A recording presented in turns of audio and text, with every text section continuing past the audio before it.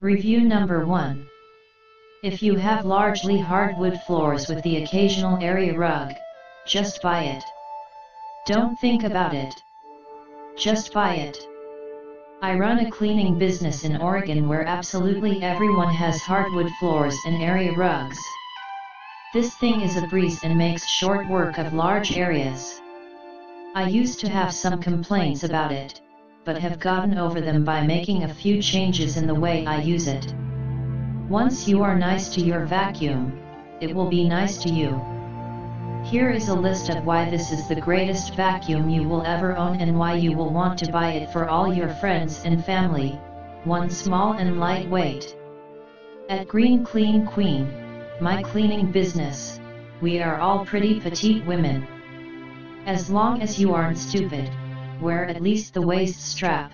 Those with large busts find the chest strap just makes things uncomfortable, but it's not that necessary anyway, and stand up straight, it will not hurt your back. Really? WOW. It's on the side of the vacuum. Wear right. Operate right. Work right. It does have a tendency to undress you, so watch out for that. The waist strap likes to pull your shirt up and the back of the vacuum likes to push your pants down. Either deal with your crack showing a bit or wear a longer shirt and a belt, or vacuum when no one is there to watch you. Problem solved. 2. The metal wand. I accidentally bought the C2401, not C2401-010, and was devastated that they were not the same thing. The metal wand on this version, C2401-010, is straight. We use this to our advantage in my company by sticking the mop in the vacuum wand, so we only have to carry one thing instead of awkwardly carrying two. Over time the friction fit has let me down, but I have learned to deal with it. The floor attachment is permanently stuck to the metal wand. That's fine by me because then it never falls off. The connection point between the two sections of the wand has become super weak and doesn't like to stay together. Not to worry, a bit of Velcro and some zip ties has created a quick release strap to hold the two pieces together. Now they stay together when you want them to, vacuuming and carrying it around with a mop inside, and they easily come apart when you want to use one of the smaller attachments for upholstery, blinds, anything that is just out of your reach. It's alright on cobwebs, but if you have even a moderate cobweb problem, vacuuming them will just kill your neck, back, and hand. It's not the right angle for comfortably reaching up, perfect for down though. I find it annoying that the attachments don't easily stick to the vacuum in any way. Easily remedied with a plastic baggie and a binder clip. Put the attachments in the baggie and clip the bugger to the belt. Problem solved. 3. The floor attachment. I hate brush floor attachments. To me they are useless. They gather dust bunnies and move them around your house, and they make it difficult to suck up larger things like marbles, spare change, Legos, crayons, etc. The floor attachment on the C2401-010 is seriously the best option for about 75% of possible floor types. It makes a horrible irritating noise across slate and tile, but it really sucks, in the best way. It is fantastic for wood floors and laminate and maneuvers easily to get around under things without having to move heavy furniture. The trick is to get closer to the ground, so squat, but keep your back straight, twist the handle and wand so it is parallel to the floor. If you don't do this, the back wheels will be like a lever and pull the business end off the floor so it doesn't get it all.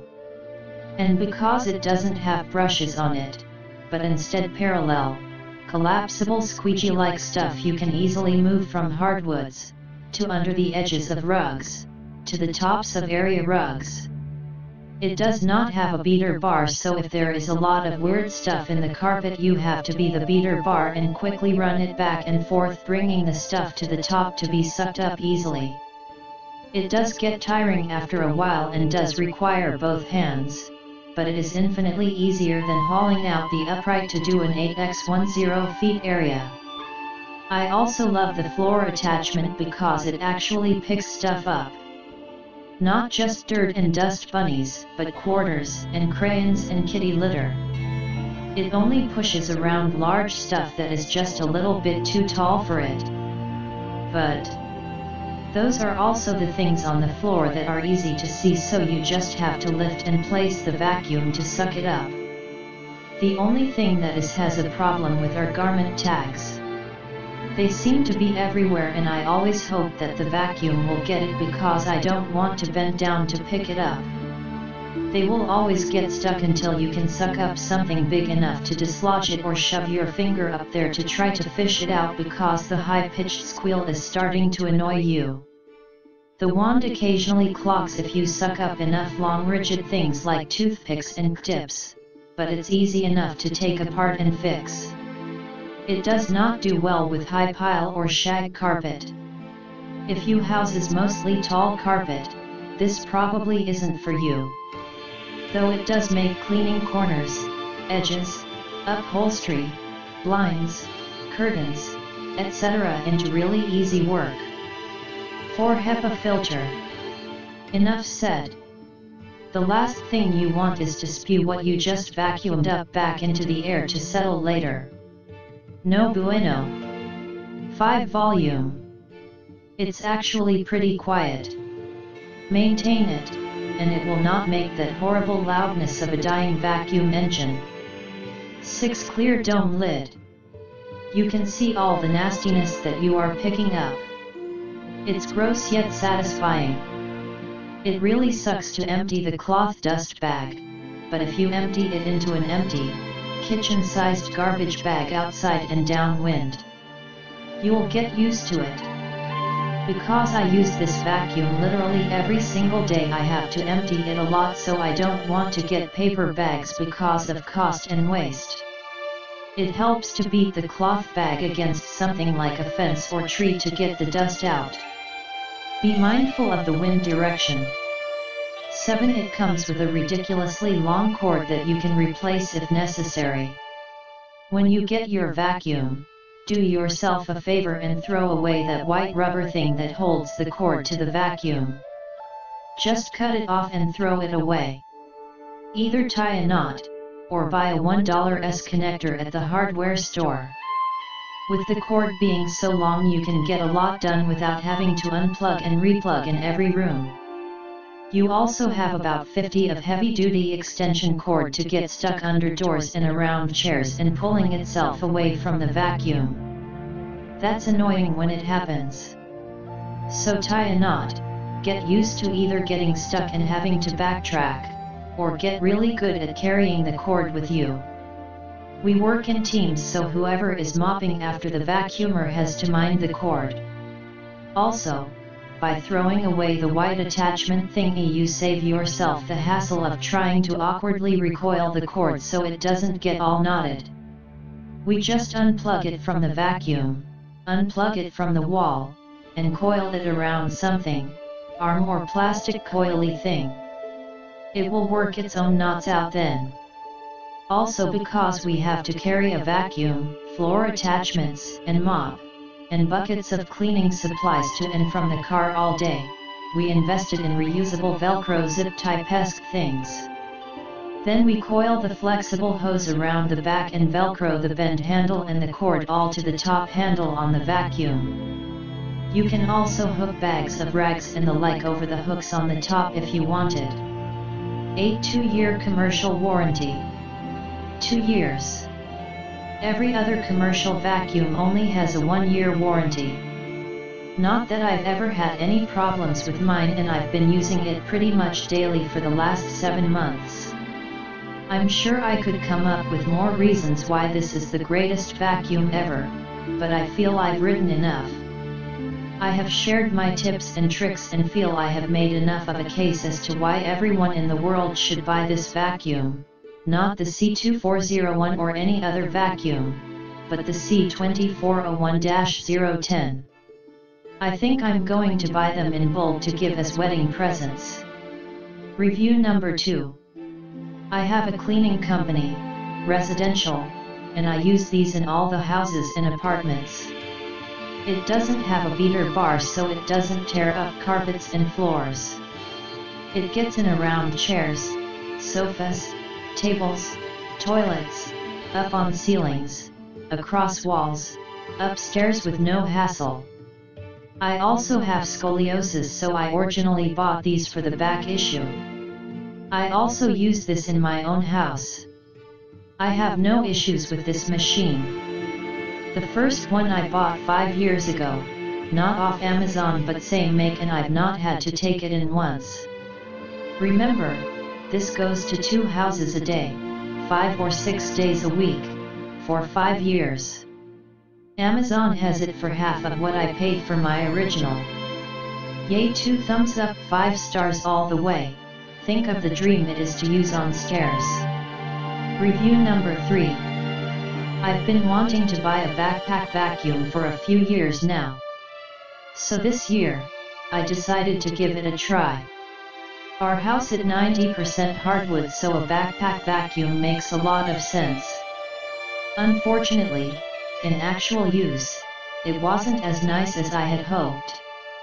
Pros: 1. Not having to drag anything around on the floor is very nice. 2. The hose hangs down from your back so when you let go of the wand, e.g. while moving furniture, it's easy to pick the wand back up.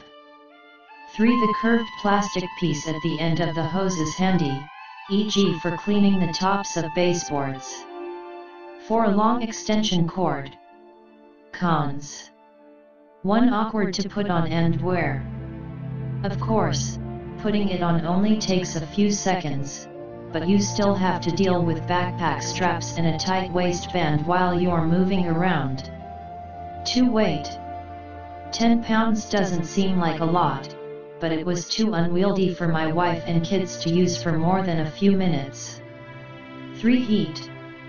I tried it out in the winter and it got fairly hot. I think it would be pretty uncomfortable during hot summers. 4. Emptying. This model can be used with a reusable bag for bagless operation. However, emptying the bag is a fairly unpleasant experience. I'm a long-time user of Dyson vacuums and find them very easy to empty because there's no filter/bag involved. With the Hoover, dust and dirt inevitably builds up in the reusable bag, so to really empty it, to maintain optimum suction, you have to really shake the cloth bag and dust flies everywhere, and you end up breathing a lot.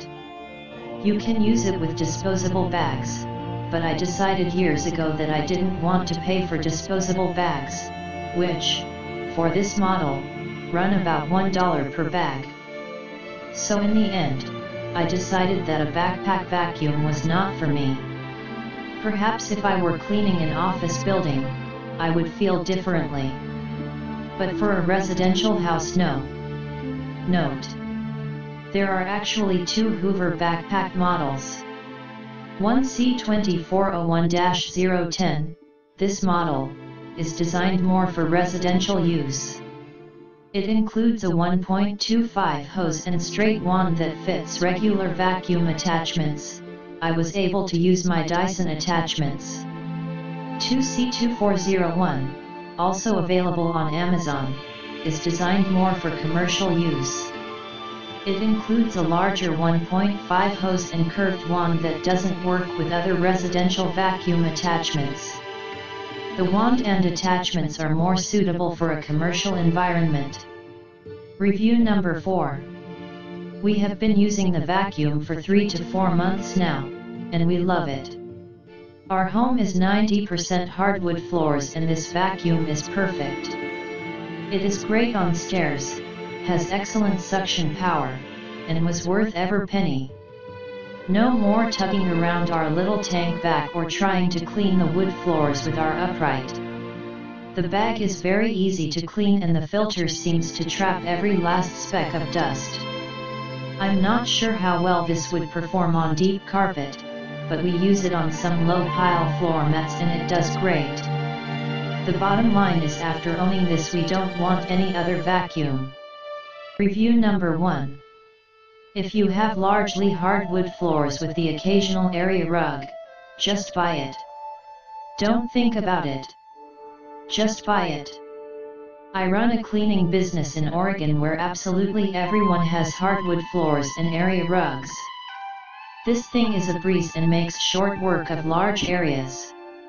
I used to have some complaints about it, but have gotten over them by making a few changes in the way I use it. Once you are nice to your vacuum, it will be nice to you. Here is a list of why this is the greatest vacuum you will ever own and why you will want to buy it for all your friends and family. 1. Small and lightweight. At Green Clean Queen, my cleaning business, we are all pretty petite women. As long as you aren't stupid, wear at least the waist strap. Those with large busts find the chest strap just makes things uncomfortable, but it's not that necessary anyway, and stand up straight, it will not hurt your back. Really? WOW. It's on the side of the vacuum. Wear right. Operate right. Work right.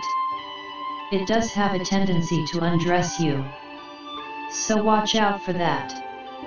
The waist strap likes to pull your shirt up and the back of the vacuum likes to